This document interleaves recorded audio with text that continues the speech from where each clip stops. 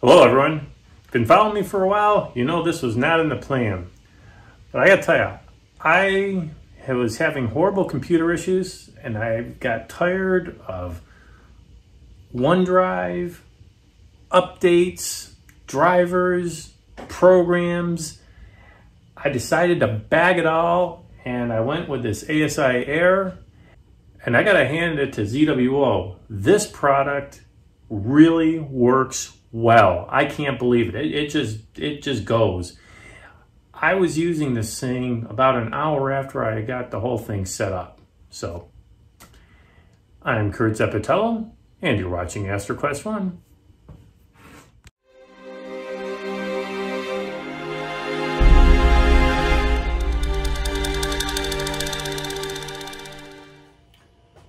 Okay, so this is going to be a quick setup overview. There's a ton of good videos out there already, so I don't want to redo what's already out there.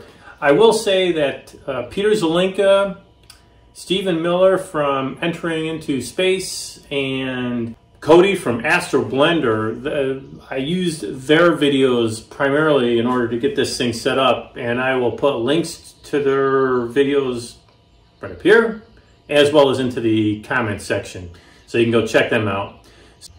Okay, so here goes. First off, here's the Asiair Pro, and it actually comes with a dovetail on it, and you can actually put the dovetail here if you want to orient it upside down.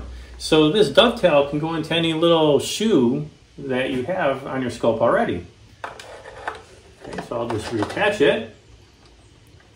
So I thought that was fabulous, incredible. Now, to connect it up, I followed ZWO's advice, basically. First off, you connect the stuff to the back end of the USB portions of the Pro. Now, they give you 2 USB 3 ports and 2 USB 2 ports. They recommend connecting your main camera. In my case, it's the ASI 294 MC Pro. They recommend connecting that up to one of the USB 3 ports, and the other USB 3 port, they want you to put this little flash drive in here. This is where your images are going to be saved to. It saves it right to this thing, which they give you, and it's a 64 gigabyte flash drive. So I just insert that. They also recommend you connect your guide camera to one of the USB 2 ports. Okay. And for the guide camera, I got the ASI 120. And the other the remaining USB 2 port, they recommend connecting up the mount. Now in my case, I have a EQ Mod direct cable. I got this from Pegasus. It was like 30 bucks. So it connects directly into the mount, so I don't have the hand controller or anything to worry about. So this is a direct connection. Okay. All right. Now, what about your other things? What if you have an automatic focuser and or a filter wheel? Well, they recommend connecting that up to the back end of your imaging camera, which also has 2 additional USB 2 ports. Now, in my setup here, I don't have a filter wheel, but I do have the electronic focuser. I have the ZWO electronic focuser. This is my second one of these. I liked the first one that I had so much, I purchased another one for this setup. So anyways, I will... Oh, I already got it. I never disconnected it. It's already connected. Okay, then they recommend connecting all the power to everything.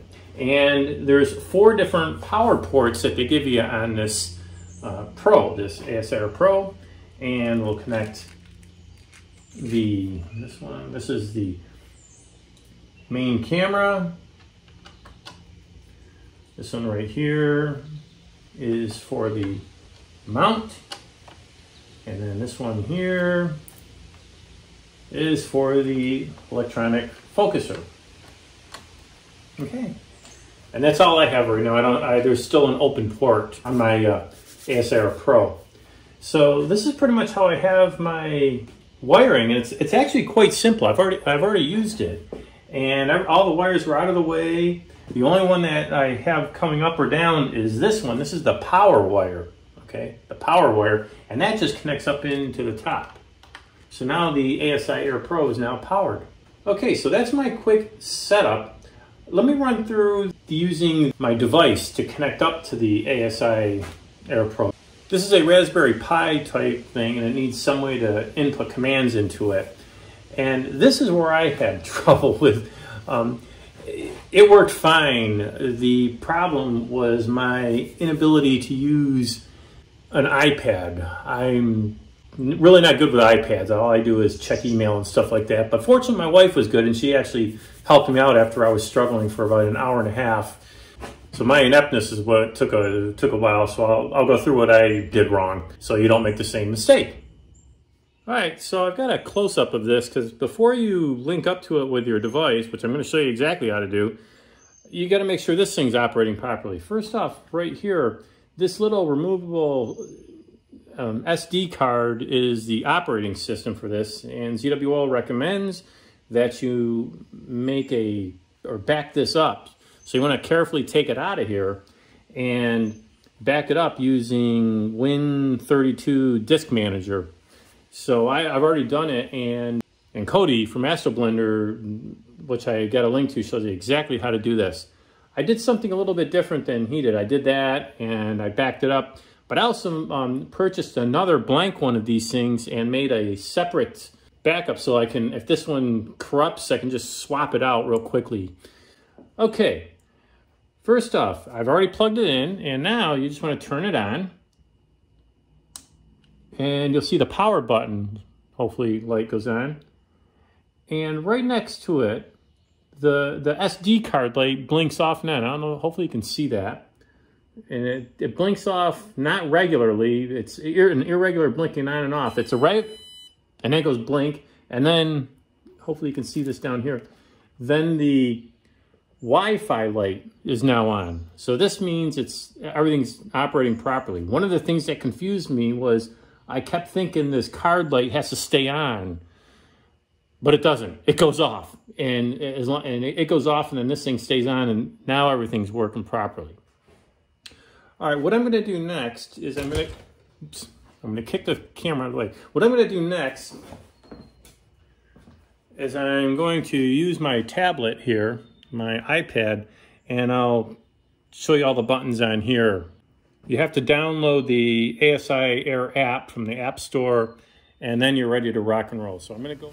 Okay, well, here we go. So first thing you do after you download the software, we're going to open up the Asiair Pro, and you'll notice it gives you this, and I'll go next, and it doesn't seem to be working. And this is what took me about an hour to diagnose what the problem was here, because it wasn't letting me do anything.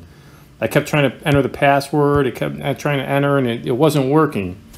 So what the problem was I'm going to get out of this, and I'm going to go into my settings,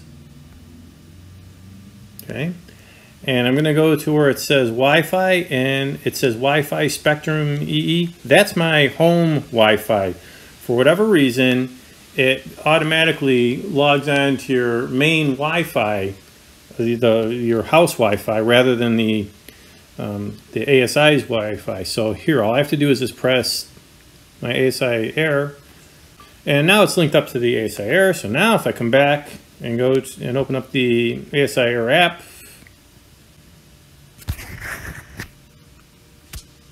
there we go.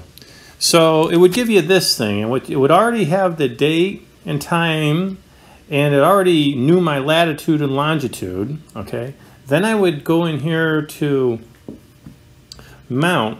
Now, this right here, what I'm pressing, it didn't show EQ mod. It started off by showing this. And I spent an hour saying, oh my God, my mount's not here. I don't know what to do. And I kept going back and forth, up and down. It wasn't explained to me. This is what I'm saying, my own ineptness with using an iPad. All you have to do is just scroll. But anyways, then you would enter your main scope, focal length. Now mine is the Celestron 8-inch edge, but I have the focal reducer on here, the 0.7 focal reducer. That's why it's not 2000, it's 1400. And I put my guide scope, and I'm using the Orion short tube, which is 400 millimeters. My main camera is the 294, guide camera is the 120. I don't have an electronic focuser, but I do have the EAF, and it knew about this. And you just press enter, and you're ready to rock and roll.